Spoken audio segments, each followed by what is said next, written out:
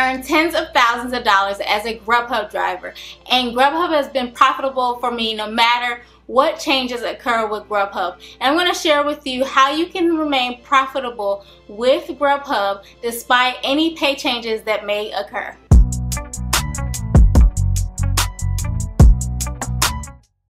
Hi, I'm SHANA of the Wealth Vibe, and I create videos to help you eliminate debt, grow your income, and build wealth. In this video, I'm going to share with you GrubHub's new pay structure, and I'm going to talk with you about what impact GrubHub's new pay structure has had on the income that I'm able to earn as a GrubHub driver. GrubHub has been super profitable for me over the years because it's helped me to pay down about 50% of my $108,000 debt. So as you can imagine, GrubHub's pay structure really matters to me because I'm in this aggressive debt payoff journey, and so every single dollar counts. And so I'm going to get into what GrubHub's new pay structure is like and how you can maximize the money that you make with GrubHub despite the changes that GrubHub might have with their pay structure.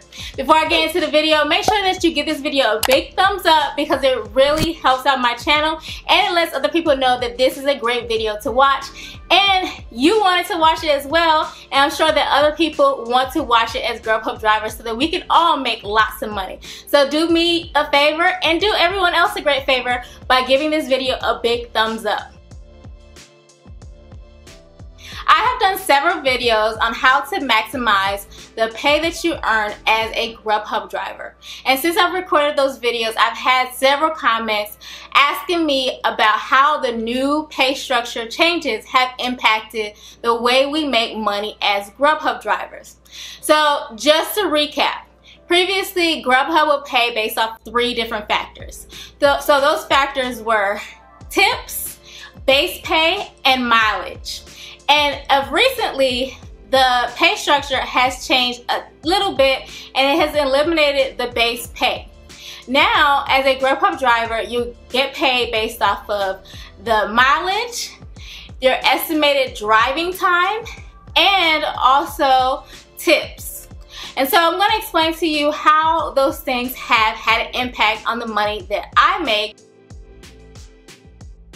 With GrubHub's new pay structure, you get paid for mileage to the restaurant and from the restaurant to the customer. The new pay rate is 22 cents per mile.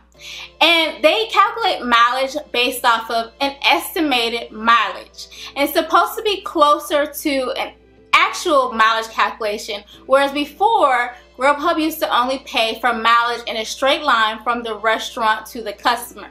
So now you're getting paid to the restaurant and also from the restaurant to the customer in an estimated mileage calculation. So according to GrubHub, you should be getting paid for more mileage than you used to get paid, although the rate has dropped to now 22 cents a mile, whereas before it was 50 cents a mile. The second component of GrubHub's pay calculation is time. So time is calculated based off of the amount of time that GrubHub expects for you to be waiting for the customer's food to be prepared and the amount of time that it takes for you to drive from the restaurant to the customer to deliver their food. And they are paying you 13 cents per minute for the amount of time that you spent waiting and driving. So time is a new factor in GrubHub's pay calculation because before we never were paid for our time, but now we are paid a couple of cents for our time. So while I was in the midst of recording this video, I actually got an email from GrubHub that said that they're introducing a new feature into the GrubHub app that will allow you to set a timer once a customer has been non-responsive once you arrive to the delivery destination. And so you can set this timer to notify the customer that you have arrived and you've been trying to get in contact with them to no avail. And therefore you don't have to contact GrubHub anymore. And then once the timer expires, then you'll be able to move on to another order and you don't have to worry about ever contacting GrubHub or anything, or being worried about being dinged or anything like that. which never happens, but it will alleviate some of your fears. So you might be wondering, how does this new timer feature fit into the time calculation of the new pay structure? So based on what I read, it doesn't seem like you'll be paid any additional money for waiting for customers who are non-responsive once you arrive to the delivery destination. So unfortunately, you won't be paid for this, but you will be paid for your time that you wait at a restaurant and the time that it takes to leave the restaurant to deliver the order to the customer based off of GrubHub's estimated calculations. The third factor in GrubHub's pay calculation is tip. We've always been paid tips and we've always received 100% of our tips, and this does not change at all with GrubHub's new pay structure. So with those three factors in the calculation for GrubHub's new pay structure, they believe that we'll get paid more as GrubHub drivers because they're paying a little bit more when it comes to the mileage and with time. And so they're expecting that for the same delivery that you would have done before under the old pay structure, that you'll get paid a little bit more. Now, we're not talking about dollars or tens of dollars or anything like that. We're talking about $1 or $2 or $3 more per order, depending on the factors that surround that particular delivery. So we should overall be able to make a few extra dollars at the end of a pay period, which we get paid every single week with GrubHub. But this shouldn't make a huge difference in the amount of money that you're making. So you shouldn't probably be making like hundreds of dollars more every pay period. You'll probably just see an extra couple of dollars at the end of the pay period based off of this new GrubHub pay structure. This new pay structure seems to have rolled out in phases. Some drivers were introduced to this pay structure in early 2019, but I was introduced to it in the Atlanta region in June 2019. So it's been a few months now since I've been a driver under this new pay structure. And I'm going to tell you what I've seen in terms of the differences in the amount of money that I'm being paid per order and the amount of money that I'm making on a weekly basis. Prior to the new pay structure being rolled out in my region, in the Atlanta region, we were being tested with this other model where we were getting a base pay of $5 per order, and we were still getting tips and mileage at the same rate. And for some reason, it seemed as though I was getting paid a lot more under that model than the original model that every GrubHub driver had originally started with. And so I was really pleased with that model, and based off of some comments that I saw on the Facebook page for people who were introduced to the new model early in 2019, I wasn't really looking forward to getting this new pay structure because to me, I was getting paid pretty well under this other tested model that they were doing with the $5 base pay. And so I just didn't want to. I was dreading the day basically when I would get the email that said that we were all being rolled in to the new pay structure. So we finally got rolled in, and I worked GrubHub for a few weeks to see what the differences were in the amount of money that I was making.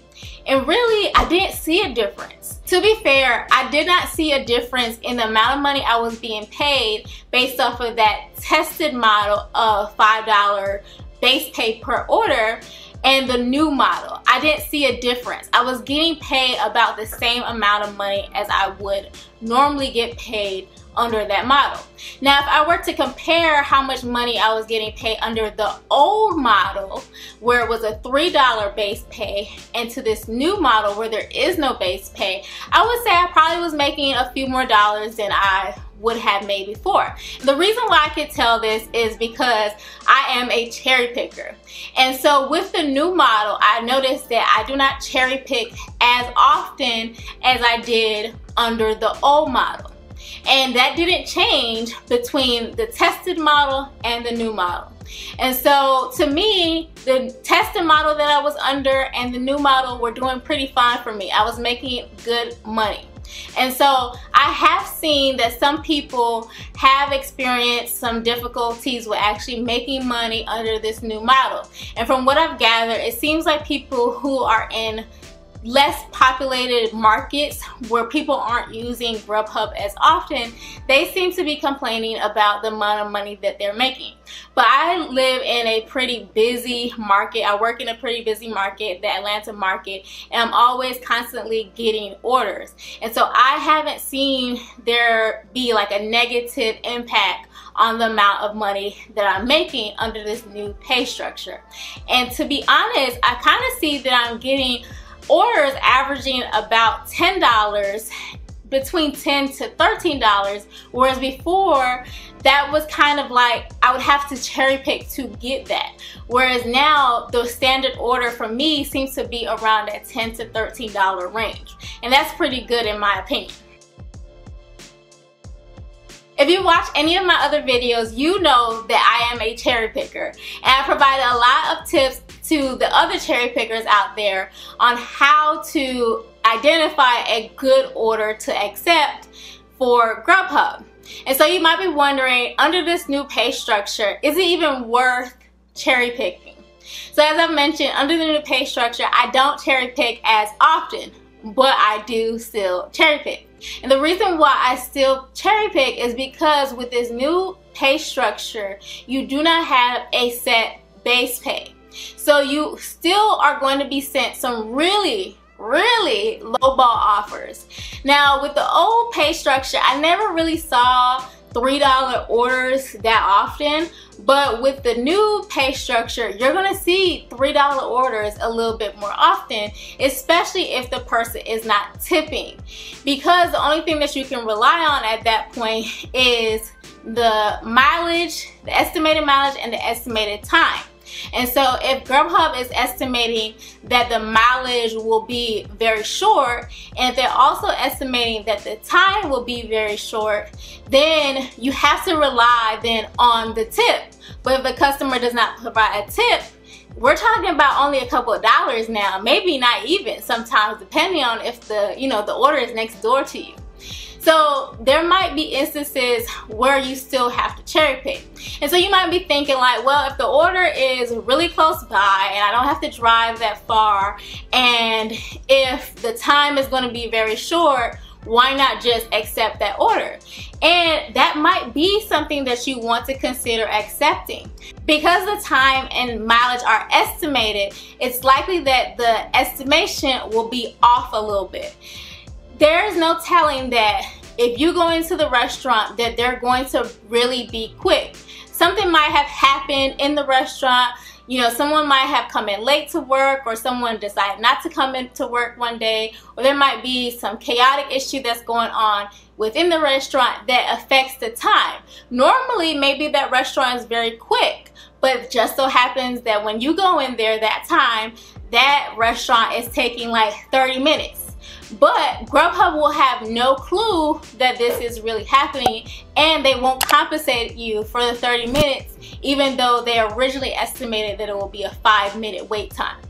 And so you have to really kind of think through these things. So maybe you do pick a really short order, a really quick order with a short distance to deliver to, but then when you get there you might decide, hey, this is actually not worth it. I've been waiting for 20 minutes now, and it seems like they're not actually going to provide me the food anytime soon so that I can deliver it. And so you might decide, you know what, I want to actually reject this order after you've already accepted.